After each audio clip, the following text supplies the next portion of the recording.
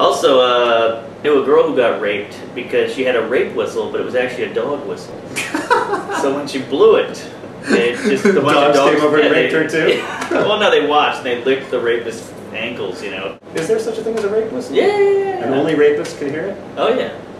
What that is a great way to figure out who's a rapist. That's true. Yeah, they should just use that in court. Yeah. Blow the whistle. The guy who's like, ah, like he did it. You know that's not what happens, right? With a rape whistle? Yeah. No, what do you mean? Well, obviously.